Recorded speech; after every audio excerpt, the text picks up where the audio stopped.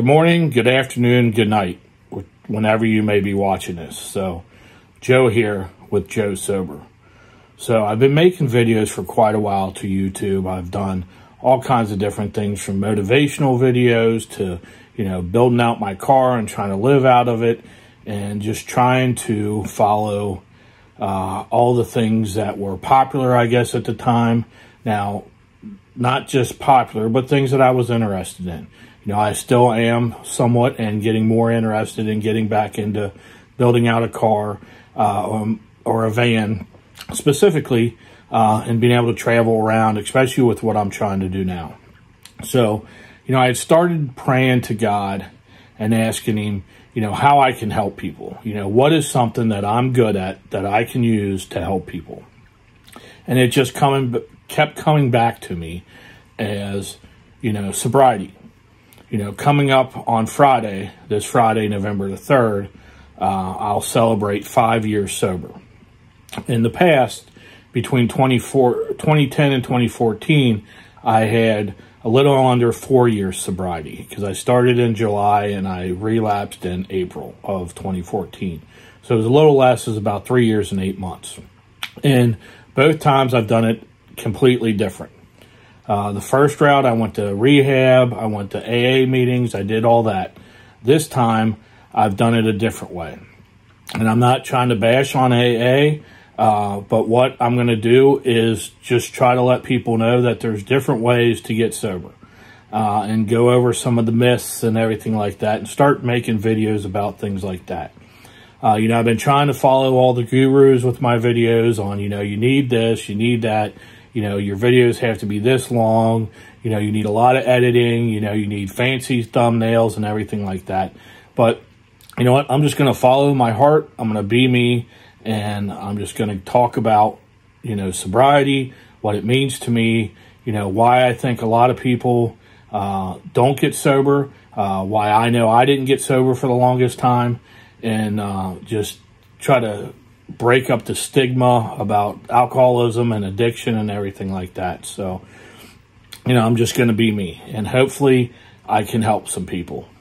If I can help one person, that's great. I've been writing a book that nobody really knows about a different way to look at sobriety in ways that I've done at this time over the past 5 years, knock on wood, coming up on 5 years on Friday in 2 days.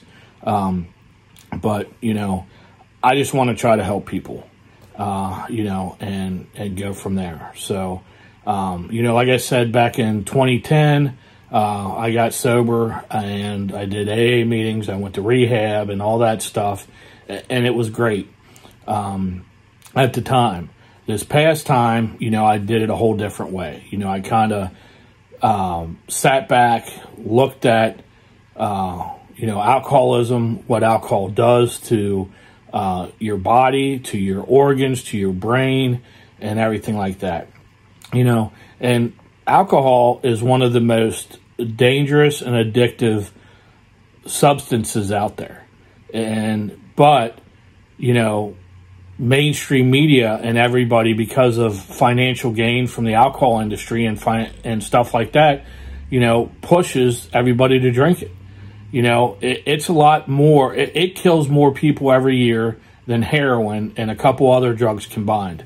I used to know exactly what that stat was, what the other 3 drugs were. I will, in my next video, have what that is. But, and society, in my opinion, and a lot of people's opinions, has it wrong. You're looked down on and you're looked as weird and different if you don't drink. But I mean, if you knew somebody or know somebody that's recovering from heroin addiction, amphetamines, smoking crack, smoking meth, something like that, you would lose your mind if you were somewhere and somebody said to them, hey man, why don't you hit this pipe? And they said, no, I quit smoking crack. And the person said, oh, well, just do, one's not going to hurt you. Why can't you just, take one hit? But that's what people do with alcohol.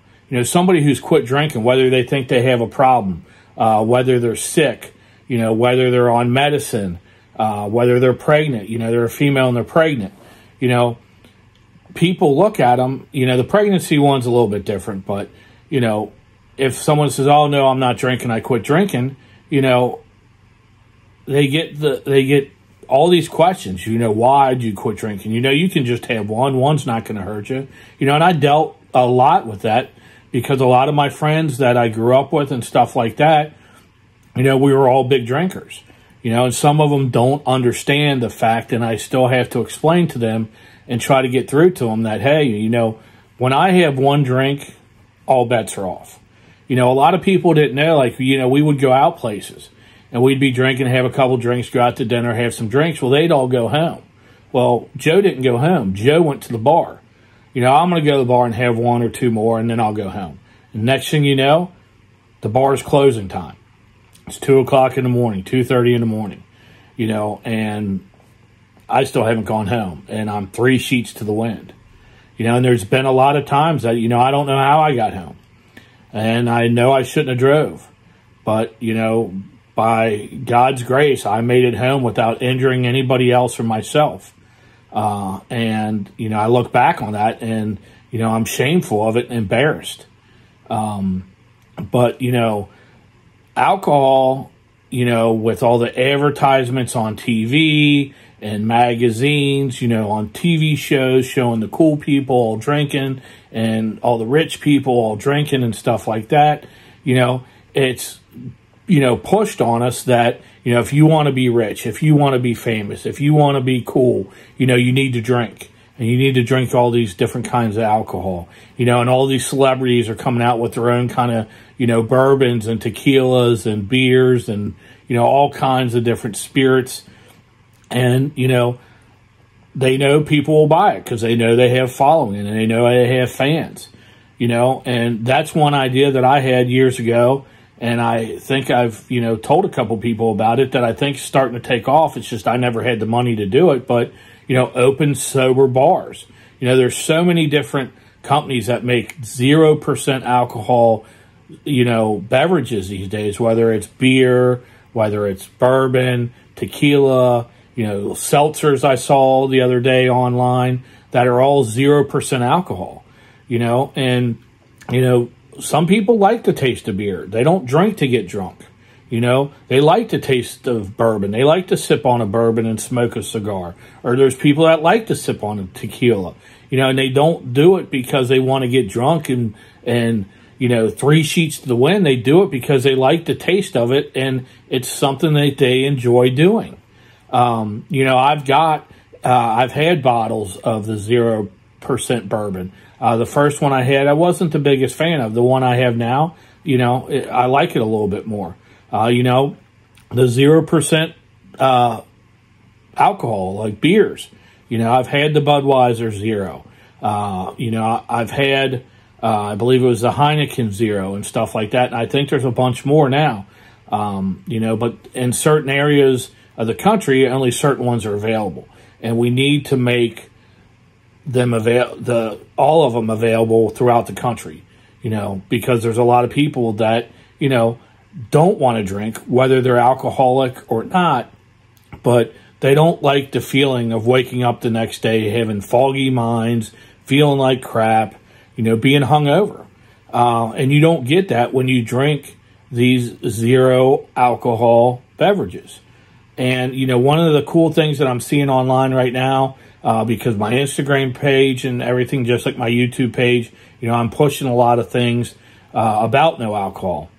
My Instagram page is called Joe Sober, at the Joe Sober.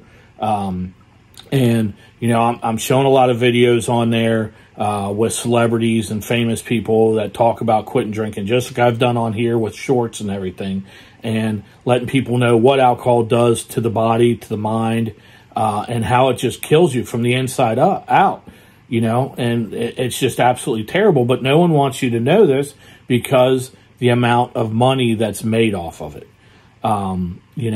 It's ridiculous. But, it's basically it's a poison that we're encouraged to drink. That's crazy. Doctors, the people that make this, everybody knows what it does to your body and how it kills you from the inside out, but yet you're encouraged to drink it. And it's just ridiculous. I've been there where, hey, I'm going to just have a couple drinks tonight. And there was times that I could do that. But 9 out of 10 times, once I started drinking, all bets were off. Going to bars and buying everybody shots and drinks, trying to feel important, make myself feel good about myself, make myself feel like I was, important, and, people really liked me. But, it wasn't that really people liked me. It was people liked the fact that I was buying them drinks, because if I got a good paycheck when I was in sales and I was drinking, everybody was drinking. If I was having fun, everybody was having fun. And it would be nothing to wake up on a Saturday, having been out Friday night, waking up on a Saturday and seeing that your credit card was ran for $300 and some, and then waking up that next morning on Sunday and having the exact same thing. And then being like, well, how am I going to pay my bills? Being single with no kids, never married, and living in a place where rent was about $500, had about a $300 to $400 car payment, making over $60,000 a year, and having issues paying your bills because you're spending all your money on alcohol, trying to be cool and impress people, is not a way to live. But, I was always, when I was younger, scared of getting sober, because I always thought, how am I not going to have a drink at my wedding? How am I not going to be able to have champagne? If I have children, how am I not going to be able to have a drink with my buddies and family to celebrate that? And if you don't drink, man, life's going to be boring. You got to drink to have fun, and that's just not the case. But I think that's why a lot of people don't get sober, is because they fear that they're going to not be any fun. They're not going to have any fun. Their life's going to be boring, and they're not willing to give it a chance. And it's the exact opposite of that, because you're able to do more things that you truly want to do and truly care about doing, because you're not hungover every weekend. You're not waking up at 11, 12, 1 o'clock in the afternoon on Saturdays and Sundays because you're out to 2, 3 o'clock in the morning, absolutely obliterated, drunk, not being able to speak.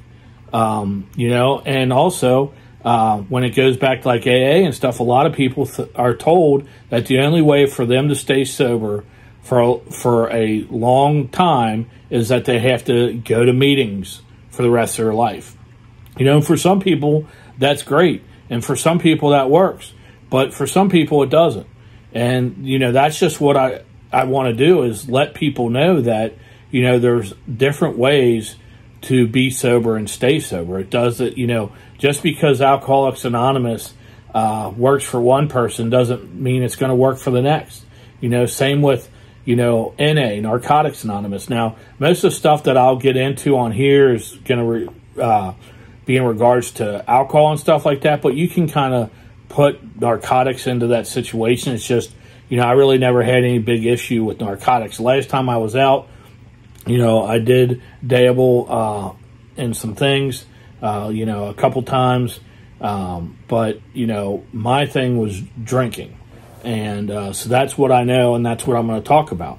But you can substitute, I think, a lot of times, drugs with alcohol. Now, there are some things like with drugs that I'll openly admit that I don't understand. When people do heroin and they know that if they stick that needle in their arm, they have a 50% chance of living and a 50% chance of dying. And to me, those odds are not good. That's like playing Russian roulette, and like I tell people all the time, if I was told, if you take that drink, as soon as you take it, you could die. There's a 50% chance you're going to keel over dead, or there's a 50% chance you're going to live. I would have quit drinking a long time ago. That's just, I think, something that's different between alcoholics and addicts, and the way maybe our minds and brains are wired differently. You know, I'm not saying it's right, wrong, or indifferent. It's just something I don't understand.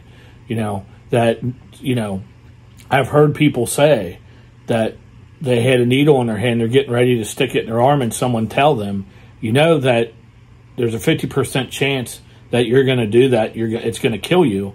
And they look at them and say, yep, as they're plunging the heroin into their veins. And, you know, that to me is absolutely craziness. But, you know, like I said, that could be the difference in how our brains are wired between alcoholics and drug addicts. You know, but like for me, this last time, I was able to quit drinking and smoking at the same time. You know, the first time I went to rehab and did all that, you know, I didn't quit smoking. You know, I kept smoking. I eventually quit, but then when I relapsed, you know, I started smoking and drinking all over again. But, you know, so everybody's different. And that's the point that I want to make to everybody is, you know, just because you try to get sober and say you went to AA and that didn't work doesn't mean that there's not another way that you can do or try to get and stay sober. You know, there's Celebrate Recovery. There's the First Principles Thinking Method. There's all kinds of different things.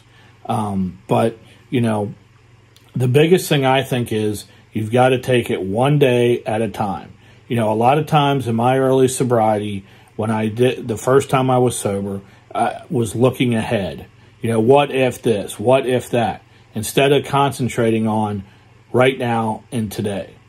And, you know, the past is the past, and you can't go back and change it.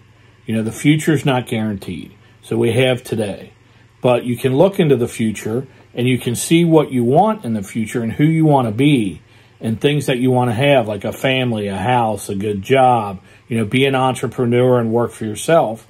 And the things you do today can get you to that point. And one of them, a lot of times I think, is being sober because you're clear-minded and you're thinking straight. Now, you know, a lot of people will say, oh, well, you know, it's healthy to have a couple drinks a day. Or a couple, you know, it's healthy to have 2 glasses of wine a day or drink 2 beers a day. And I think there's studies now, I'm pretty sure, coming out saying that that's the exact opposite. Because I know drinking gives you a higher percentage of having different types of cancer. You know, because we all have cancer living inside of us that's dormant, but there's things that trigger it to become live and give you the actual disease of cancer. And in certain cases, some of those are triggered by alcohol. So, you know, I'm not saying that everybody has to quit drinking, you know, but I would think that if you Googled or got on YouTube and type in what does alcohol do to your mind, what does alcohol do to your brain, what does alcohol do to your body, a lot of you would quit drinking after you see what alcohol and the poison that it is, what it actually does to your body and to your brain, and how it stunts your growth. And, you know, I'll be honest, you know, when I graduated high school, I didn't know this for a lot of years after, but one of the teachers at the high school, who was also one of the football coaches, had told my parents that a lot of teachers didn't know if I would graduate and that I was kind of a punk. And I never knew that. I always thought all the teachers liked me. I thought I was a good kid, this, that, whatever. But towards the end of my high school career, being in high school, you know, is when I started drinking. You know, and I didn't play football my senior year. And I used the excuse that the guy that I was going up against, Dad, was the offense coordinator. And, you know, no matter how much better than him I wasn't going to get to see the field. So therefore, you know, I'm not going to waste all his time. And partially, I still believe that partially. But a lot of it had to do was that I had started drinking. And I didn't want to give up the drinking, which I'd have to do in the summer and everything like that to be working out to be able to play football. You know, and then when I went to college, I went to a small school and I was going to walk on there, and I was delusional because I thought, oh, you know, I'm going to be a stud down here because it's a NAIA school, and I played at one of the top high school football leagues in the whole country, you know, and I'm going to be a star down here and I'm going to make it to the NFL. And it was all delusional. You know, it was all delusional. you know, and a lot of that I put on drinking. And at the first semester I was in college, my grade point average was a .095 or .092, something like that. Because before I ever made it to a class, I already knew where the bootlegger was because it was a dry county. This place that I went to college was in a dry county.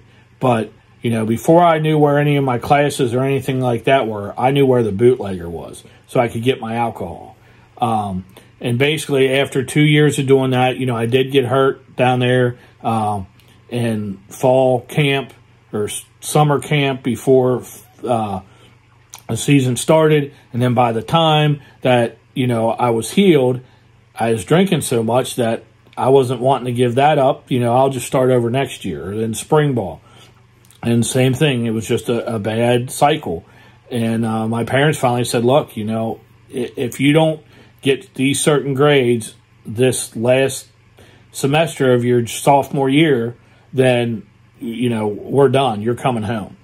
And I never thought they'd do that. And I ended up not getting the grades that I needed and ended up coming home and worked, you know, minimal jobs here and there and lived in a college town and partied a lot and stuff like that. But when the first time I got sober, after I got sober and did all that, you know, I got laid off from the job I had been working.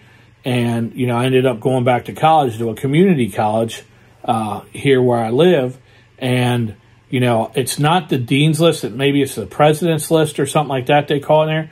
But every semester or quarter, whatever we were on there, I was making that list.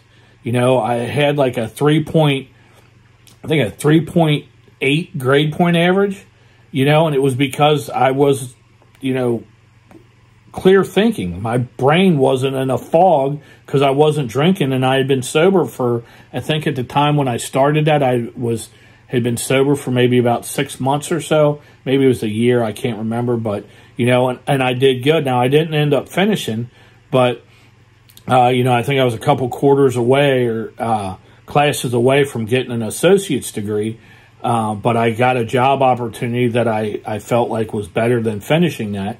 But yeah, I was made what was equivalent of the dean's list for, like, you know, let's say I was there for 6 quarters or 6 semesters. I made that 4 or 5 out of those 6. And the ones that I missed was only off by a percentage point. So, you know, it's just amazing. You know, my mind and my body had healed, but my brain had healed a little bit. And I was able to concentrate, not be in a fog, and pay attention to what I was doing. And I was very successful at it. So, you know, it's amazing what you can do when you get sober. And, you know, for all the young people out there that think, oh, man, you know, I'm going to lose all my friends. You know, my life's going to be boring. You know, all I'm going to have to do is go to meetings all the time. You know, that's not 100% the case. And the friends that you do lose because you quit drinking, they weren't your friends to begin with. They truly didn't care about you. You know, anybody that says, oh, well, I can't hang out with you because you quit drinking, you don't need them in your life anyway. You know, and a lot of people do go to meetings the rest of their life, and they love it. They absolutely love it. You know, I know people from when I was in AA the first time that, you know, have been going to AA meetings for 40 plus years, and, you know, that's their life, but they love it. You know, they've got great friendships and great groups of friends and stuff like that. And that's one thing, you know, this time doing it the way I have is, you know, I kind of miss that camaraderie. But, you know, there's certain things that I don't agree with, you know, like right now, because I've been sober for almost 5 years and haven't done one single AA meeting in those 5 years, I'm what they consider a dry drunk. Now, you know, what that basically says is, oh, you know, you're not doing it our way, so there's an issue. And I don't agree with that. You know, I should be able to go to parties, AA parties and stuff like that, and not be criticized because I don't go to AA meetings. I'm sober, you're sober. I just got there a different way than you did. Both legal, both helpful. But, you know, to me, I look down on the fact that the way AA looks at it is if you don't do meetings and you don't do the steps and you don't have a sponsor, you're what they consider a dry drunk. And I just don't think that's right. You know, you're penalizing somebody for getting sober their own way in a way that works for them, but you're penalizing them because it wasn't your way. And I just don't agree with that. You know, everybody has the right to get sober the way that they need to get sober. You know, there's a big thing right now with people, you know, not as much in the alcohol, AA or Alcoholics Anonymous and with alcoholics, but more with addicts and drugs about, you know, methadone and, you know, Suboxone and stuff like that. But, you know, if, you know, because I've heard that like with methadone, it's easier to get off heroin than it is methadone and different things like that. Now, I'm not a doctor, you know, so I'm just saying what I've been told from people who have done these different treatments and everything like that. But, you know, if it gets you sober and keeps you sober for a long time and stuff like that, then, and it's legal and it's prescribed, just because it's prescribed by a doctor doesn't mean it's good, because that's where we're at. That's why we're at where you're at with a lot of these opiate addictions and stuff like that from pain pills. But, you know, if it's something that helps you and, you know, helps you get off the drugs, helps you get your life straight, helps you get your mind right and everything like that, then, you know, good for you. You know, I'm not somebody that's got to take medicated assisted therapy or treatment that they call it. You know, if that works for you and it keeps you sober off of heroin or crack or whatever it may be, or if you're one of the people that might have to do it because of alcohol, then, you know, good for you for taking the route and doing it the way that helps you. So, you know, it's, like I said, what works for one person might not work for the next. Everybody's different. You know, that's why with weight loss, you know, you see somebody who loses a lot of weight, then you try doing that, and it doesn't work for you like it worked for them. It's because our bodies are different and things work different for everybody because we're all different. And so we have to keep that in mind. And we need to be there for each other. You know, not bash people because they do AA, because they don't do AA, because they do NA or they don't do NA, or because they do medical, you know, treatments, medicine-assisted or medical-assisted treatments or medical-assisted therapy, whatever it's called, or I know it's like hashtag MAT, M-A-T. So, you know, but be there for each other. We all need to work together. You know, just recently, we lost somebody that was in recovery with Matthew Perry, you know, and they said that at the time of his death, he had been sober for 2 years and there weren't any drugs or anything like that found at his house besides his prescription medicine. And it supposedly was a accidental drowning, but, you know, a lot of people are speculating that more might come out of that. Hopefully not. But, you know, either way, it's a sad case because, you know, of what he went through and in the spotlight. You know, a lot of us, you know, we get off easy. We don't have to go through with the lights and spotlight on us going through and fighting our demons. But the celebrities do. You know, and a lot of people think, oh, well, you know, what's wrong with these celebrities? You know, they got everything that you could ever want, all the money in the world. They can get on a private jet and fly wherever they want, whenever they want. You know, they can have any girl they want or any guy that they want, any house, any car. You know, why is it that they have to turn to drugs? You know, why are they all doing drugs and this, that, whatever? You know, they have all this money. They should be happy. Well, it just shows that money can't buy you happiness and that we all have demons and different issues that we deal with. You know, but there's also a lot of celebrities out there that, you know, don't have alcohol or drug issues that are deciding to get sober. They go on these 30-day or 60-day or, you know, year-long challenges and stuff like that, or however many day challenges, and then they realize, like, getting up in the morning, like, man, I'm a lot clearer when I get up when I haven't drank. Even, you know, though I only drank usually a glass or two of wine or a couple beers a night, or, you know, I had a couple bourbons, sipping on bourbons and stuff, but, you know, I'm not, you know, I have a lot more energy when I get up in the morning. I want to do stuff. I don't want to just sit around. So, you know, there's a lot of people these days that are getting sober that, you know, don't have the the quote-unquote alcoholism or drug addiction. It's just that, you know, they're finding out what their life can be like when they don't drink, or they don't do drugs, or they don't smoke weed. You know, they're finding out how much clearer they think, how much more energy they have. They look and see what alcohol and drugs do to your body and how they kill you from the inside out. And they're like, you know, I don't want that, you know. We've got one life to live, and so many people just destroy it by drinking and drugging. And, you know, even if you're just a weekend warrior when it comes to drinking, or you just have a couple drinks here and there, you're still slowly killing yourself from the inside out with alcohol. And like I said, it's crazy. It's a poison that we are encouraged to drink, and that's just nuts. So I want to thank everybody for watching this video. Hopefully, you know, this might help somebody. If you have any questions, leave them in the comments below. I'll do my best to answer them. You know, I'll help anybody in any way I can with, you know, trying to provide information on different ways to get a hold of people or organizations in their area. But, you know, one of the key things you can do if you want to quit drinking, you want to get off drugs, is just go to, I think it's AA.org or NA.org, and you can find numbers for places in your local area who can connect you to people that can get you to meetings, can get you into therapy or treatment or whatever you may need. So once again, I want to thank everybody for watching this. You know, I'm just trying to help people that might be struggling with wanting to get sober and how to do it. And, you know, I've got some experience in that, and I just want to share my experience. So till next time, go out, help somebody, have a great day, and tell somebody that you love them.